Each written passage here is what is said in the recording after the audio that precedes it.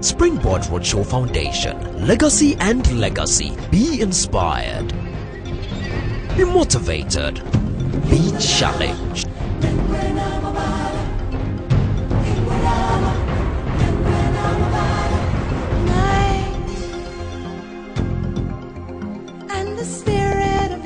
I am happy to share with you a few ideas on going global. When we say we are going global, what do we mean when we say we are going global? So I tried to speak to a few people and search a bit about what we mean when we say we are going global. And there are different people, different ways of going global, but at the end of it all, going global is simply affecting the world with an idea that you have, with a product that you have, with a service that you can offer, or with a brand that you have developed. Affecting the world with it. And you know, too often by our socialization, we as Ghanaians, and for those of us who are Fantis, we are always encouraged to be in our own small little corner, our own small little world. But this evening we want to have a conversation about going global, affecting the world, the entire world, with an idea, with a product, with a service, or with a brand. And I chose just two examples to share with you. One is a brand of a vehicle known as Toyota. How many of you know Toyota? Toyota today is a brand that has gone global after many years of work building upon little successes. The whole world has been affected by the Toyota brand. But how did it happen? Toyota is a brand. It's a product as well for a vehicle.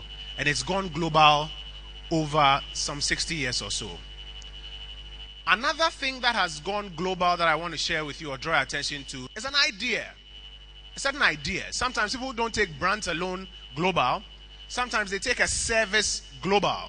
A bank called Zenith Bank started somewhere in Nigeria. They are in Ghana and other parts of Africa and indeed parts of Europe. And they are going global. That's a service. They are taking banking service global. Some people take a product like we talked about, the car, global. Some also take an idea. And the idea you see that I've just put up on that screen is an idea that I'm sure you have all heard or talked about over and over again. Is the idea that they call the can-do spirit. Yes, we can. One young man, decided to brave the odds and run for the presidency of the U.S. And even when all the odds were against him, he had a certain idea. The idea of the can-do spirit. The idea that we can. And he found a way of selling that idea to everybody who cared to listen. And he took that idea global. So going global is simply about taking something from a certain locality, maybe a product, maybe a brand, maybe an idea, maybe a service, and taking it global. But why do we even need to spend time talking about going global? Of all the things we could have talked about on the Springboard Roadshow this year, why have we elected to spend time thinking or talking about going global? And I decided to share about 4 reasons for which we are talking about this tonight. Number 1, today's world, whether you like it or not, whether you believe it or not, whether you think it's true or not, today's world is a global village. There are people who sit in Dubai and have meetings with people in Asia, Europe, and Africa at the same time. Take decisions, transfer money, make things happen. There are people who sit in Zimbabwe and sell products to people in Europe and in China. There are people who sit in China who manufacture chairs for your school administration to buy and for you to pay fees for. Whether you like it or not, today's world is gone global. And so you will be deceiving yourself, we will be deceiving ourselves if we continue to think within the small spaces that we have been socialized to think within. To think within the small corners that we have been brought up to think within. I grew up in Mataiko in Accra. I grew up in Koforidua and then we moved to Mataiko in Accra. If today I restrict my thinking to Mataiko in Accra, or even Accra alone, I'm deceiving myself. I'm limiting my potential. Because the world today is a global village. You know, everybody who is doing something out there on the world stage. Why? Because now, because of technology, we are all connected. And this world has become a global village. And therefore, whatever you are doing, You are not just competing with the next businessman or the next guy 2 streets away. You are competing with somebody probably in Singapore or in Nigeria or in South Africa. So it is important that at this stage we start to think about going global, because today's world is a global village. Are we all on one page? The second reason for which it's important to think about going global is that large markets bring large results. And therefore, it's important for you to start thinking about large markets and to start thinking volumes and large results. If I produce water, what we all call mineral water, 1 bottle of water, and the total population of Ghana is 25 million people, and assuming I'm able to sell my 1 bottle of water at a margin of 1 cedi per bottle, and everybody in Ghana wants to buy 1 bottle, what will happen at the end of the year? I'll make 25 million Ghana cedis. That's a lot of money, right? But just think about it for a moment. If we opened up West Africa, and I was thinking, not even global, but I was thinking regional, West Africa, and I was selling my 1 bottle to about 500 million people across West Africa, how much do you think I'll be making? 500 million. Large markets bring large results. And over the years, we have spent a lot of time, and if you follow the trend of Ghanaian businesses, we've spent a lot of time doing business to affect 2-3 small areas. But if we begin to think about large markets, we begin to think about large results. And the best time to do that is now, as we are sowing the seeds for our future. And that's why at this stage it's important to think about going global, so that we can think about penetrating large markets and getting large results. You are with me? The third reason for which I think we should think global is that if you can make impact, why do you want to make small impact when you can make global impact?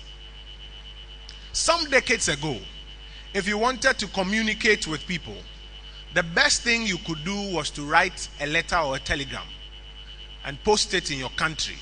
And chances are they'll put it on a ship or an aircraft and send it to somebody at some address that you were hoping to reach. Today, because of technology, they no longer spend time doing that. You just get onto the internet, you click a few buttons, and you can send an email, you can send an invoice, you can send things to people around the world. What it means is that the kind of impact you could have made in a very small corner, if you put in the work and the effort, you can make global impact around the world. Take a Mark Zuckerberg. Take many of these entertainment stars who do music that literally penetrates every part of the world. Everywhere you go, everybody's singing their song.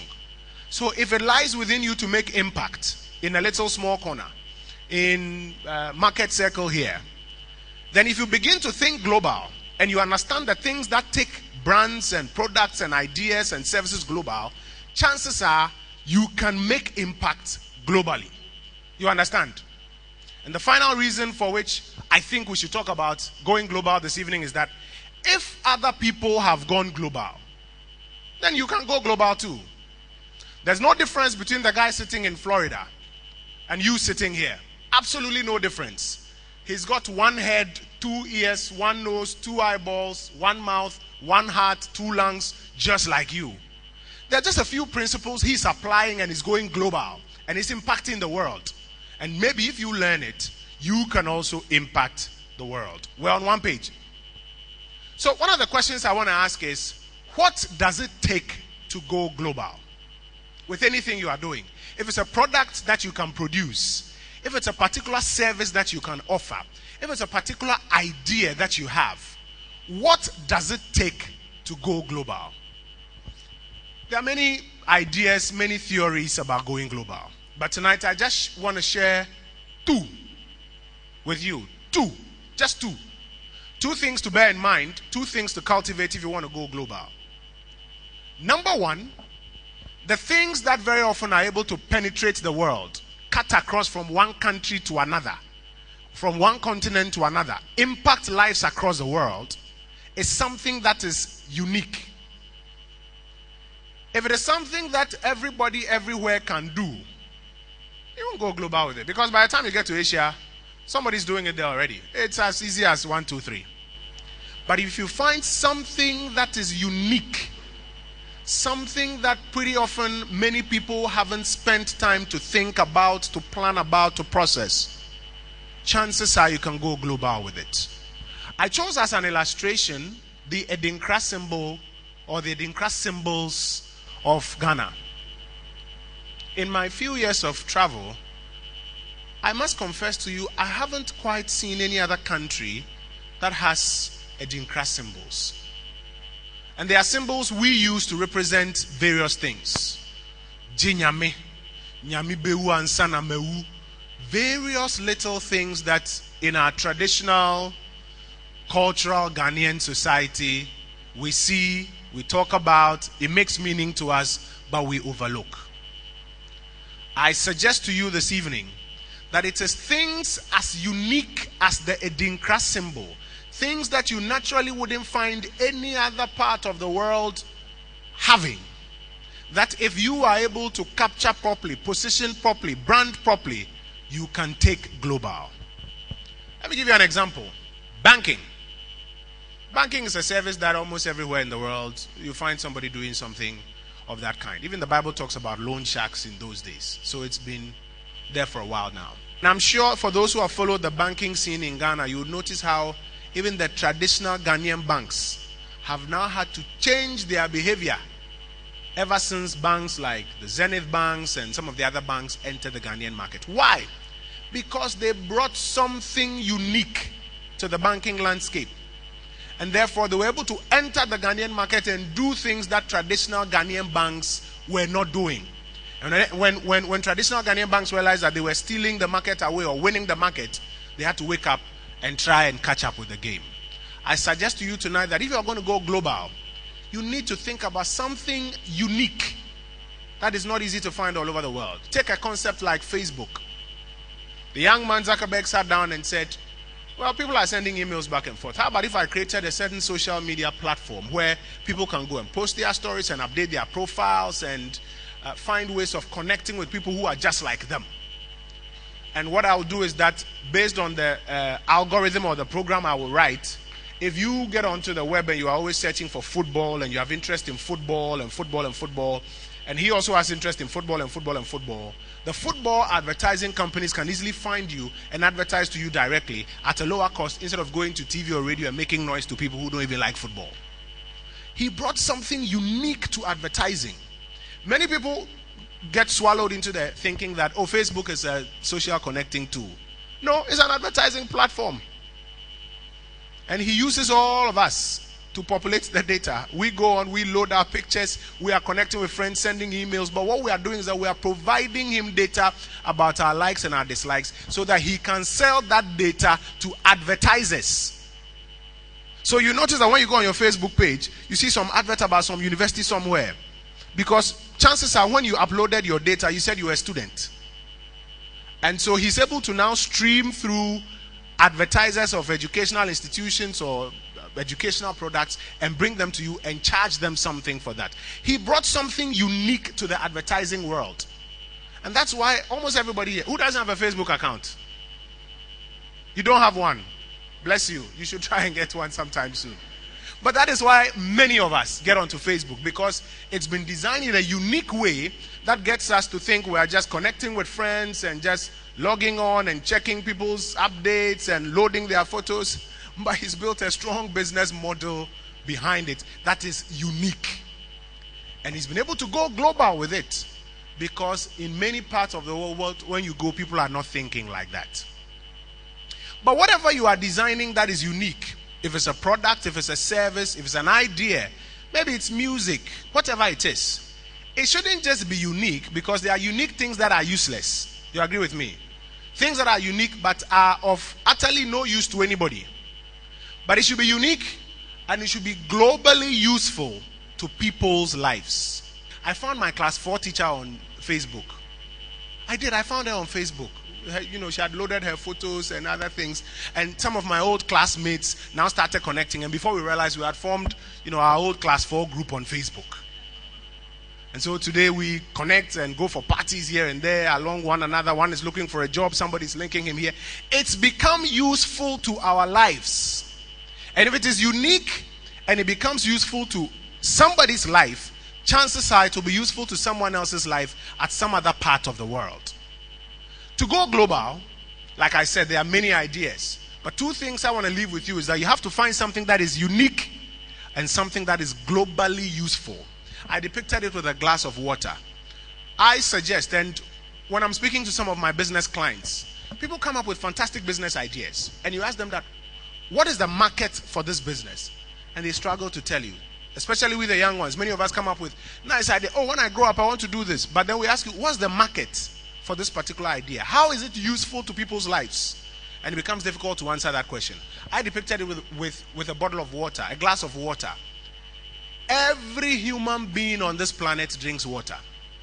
Whatever it is that you are designing that you hope to go global with, it must be as useful as a glass of water. Something that cuts across everybody everywhere in this world. If it's unique and it cuts across, chances are you can go global with it. If you can go global with it, you can make impact with it. You can hit large markets with it. You can make large impact with it. The next thing I want us to consider is what the costs are if you want to go global. So now we know what it takes to go global. There are many things that are required if you want to go global.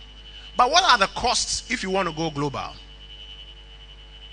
Many a time, many people think or argue or say that the biggest problem with business anywhere in the world is what? Money. True or false? You know when JSS, they say problems affecting, there's a lack of capital. There's a lack of capital. Everywhere you go, they say lack of capital.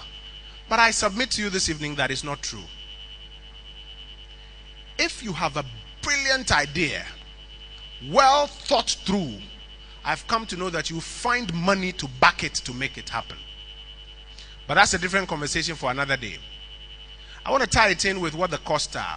The very first cost that you need to count, that you need to overcome, if you want to go global, having identified what it is that you want to take global. If it's a talent you have, if it's a gift you have, the very first thing that you have to do is to look within for that gift or that talent. You would find that everybody who has gone global with something very often had to look within themselves to find that thing that comes to them naturally and others find difficult to do. If I asked you to take out a paper and to write on it, and maybe you should do that test at some point, write that one thing that you can do so easily that other people find difficult to do, I suggest to you that that's the beginning of identifying your gift or your talent that you can take global. Gift will be speaking to you shortly. And she has a natural gift when it comes to communication. She didn't have to go and look for a gold mine to go global or some wild idea to go global. She just needed to look within, tap into that gift, work it out. And we'll talk about what it takes to work it out. To work it out. And today she's on television networks in Europe and other parts of the world. She has gone global. With what? With the gift within her. The very first cost is the cost of looking within for your gift. That time, whether it will take you 6 months or 2 years or 4 years or 5 years, to sit down and think and realize what comes to you naturally that other people find difficult to do. Lionel Messi is a global brand today. What comes to him naturally? Football, and he's taking it global. Rihanna is a big brand on the world stage today. What comes to her naturally? Music, and she's on the world stage.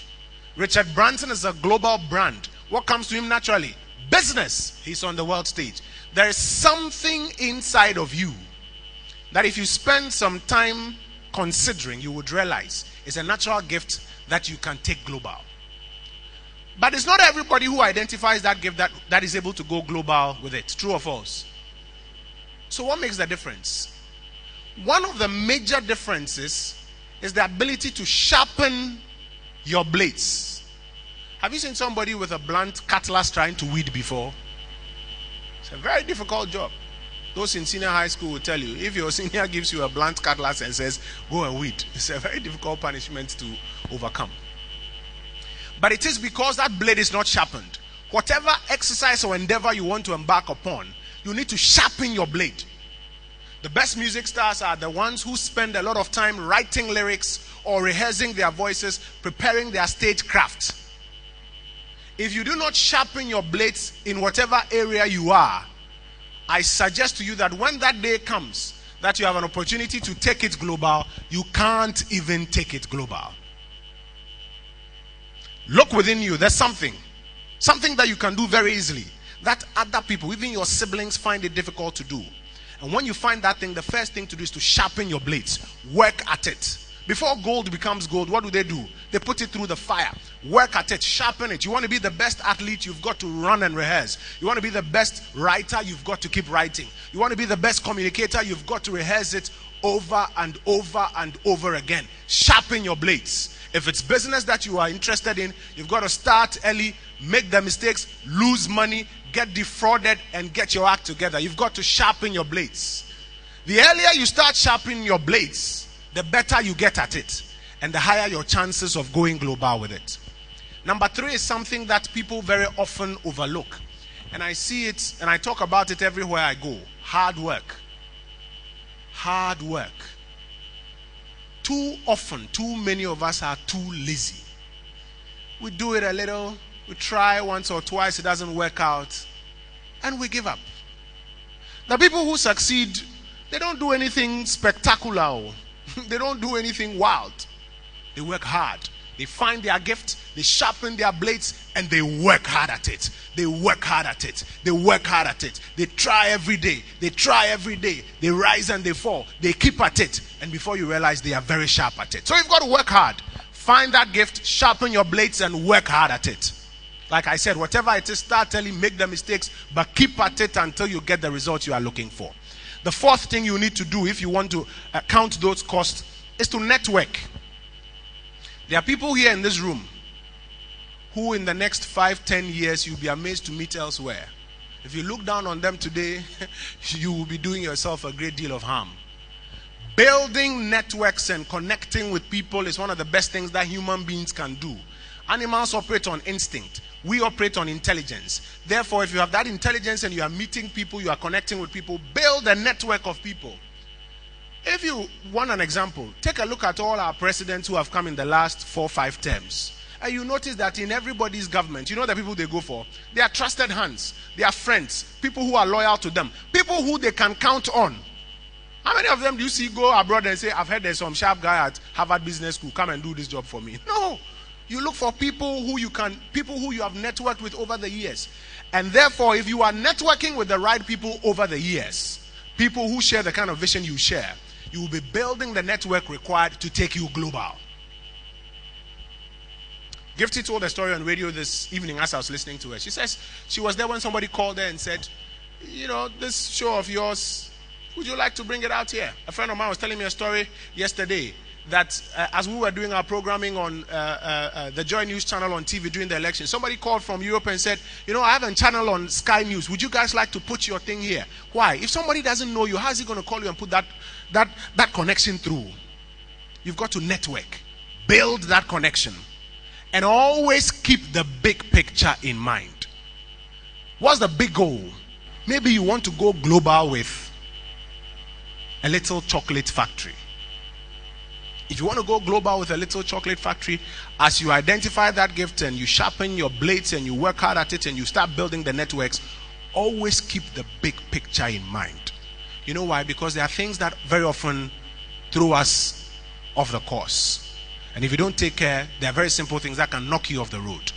But one of the things you want to do when you want to go global is to always keep the big picture in mind. What are the rewards of going global? If today you were able to identify that thing, sharpen your blades, work hard at it, build a strong network, and work keeping the big picture in mind, what are the rewards in store for you? Number one, like I said, large markets bring large results. Chances are you will make a lot of money. If you're selling one bottle of water and there are 500 million people across West Africa or Africa who are buying it, as against you doing your small water factory and servicing a few people around half a city area, chances are you will make a lot more money. People who go global also, come with a lot of fame, and fame comes with its own challenges as well. But above all, when you go global, you make impact globally. Do something that will impact the world. Something that will make the world stop and mention your name and feel that you were here. At some point in time, your foot touched this earth. Do something. Make some impact globally. And when you do that, one of the things you'll be doing is that you'll be putting Ghana on the world stage. You're a Ghanaian. I'm happy you're a Ghanaian. But if you don't stop thinking within your small little Mataiko corner, or Koforidua corner, or Takrady Market Circle corner, you won't get to that point where you can make that impact on the global stage and also knock Ghana on that world stage. There are rewards for going global. And I encourage you this evening to think about it and to see how best you can identify whatever it is you are going to take global. I don't know what you are going to take global. I know what I want to take global. But I'll be happy if you spend some time introspecting and finding out what you want to take global and put Ghana on the world stage. But question, is it in our nature as Ghanaians to go global? Here in Ghana, we know. I'm a Fanti. I'm not shy about it. Fantis, we like to be in our own little corner. And then there are those who are bold. And so take a look at Ghanaians. Is it in our nature to go global? And sometimes people say, Ghanaians, it's not in our nature to go global. We like our own small little corner like that. Maybe it's true. But the example of some persons, and I had so many examples, but I just chose to use one as an illustration. The example of some persons who have gone ahead of us should burn some fire within your belly that you can go global and make impact on the world stage with something significant. You too can shake the world with something that would change people's minds, something that would change economies, something that will create some jobs, something that will make Ghana a reference point. Is it in our nature as Ghanaians to go global? I think so. We may not have had many examples, but I think so. This man has demonstrated to us that even in civil service, being a civil servant, this is an international civil servant. Being a civil servant, if you do your work with diligence and decorum and you have the big picture in mind, you can work hard and go global with your brand. I'm sure you know him. He's gone global. And from his example, I draw inspiration that it is in our nature, it is possible for us to go global. But I end by asking you a question. Can I go global? Can you go global? What would it take to go global? I think that it takes only a certain desire in the heart to go global and a passion to work hard at it. When this man came from America, and they told him that they were trying to do self-government in the shortest possible time. Initially, he played with them for a while, but later he said, my friend, you guys are wasting my time. The dream in my heart and the passion in my belly is bigger than what you people are playing with. And I'm prepared and I'm ready to galvanize the resources I need to find the people who can work with me and to do that which we desire to do. And he succeeded in doing it. Today, almost every region you go, there's a Kwame Nkrumah this or Kwame Nkrumah that or Kwame Nkrumah this or Kwame Nkrumah. It looks like he's been the only person who's been leader in this country. Maybe he's been. But this man has also demonstrated to us over the years that if you can build that clear vision, that this is what I want to achieve, and marshal the resources and work hard at it, chances are you would achieve it. So can we go global? I draw an inspiration from this man as well. He set a certain vision, he put his mind to it, he worked hard at it. If today the world has become a global village, if today we are all aware that large markets are bringing large results, that we can make some global impact, that others have done it and therefore maybe we should also envision and work hard at it, then I draw inspiration from that man and say, if I have that clear vision that I'm looking for that thing that I can take global, that thing that I can make impact around the world with, that thing that can make the world also stop in its tracks and say, Charlie, but the Ghanaians to the day. And if I work hard at it enough, by the grace of God, I think I will get there. And if I think I will get there, I believe that you too, if you begin to think in that way and work in that way, identify that which is within you and sharpen your blades work hard at it, build those networks, and keep your eye on that big picture, I suspect that in a few years to come, we'll be mentioning your name on the global stage as having done something great to impact Africa and to impact the world. I thank you for your time this evening, and I wish you all the best.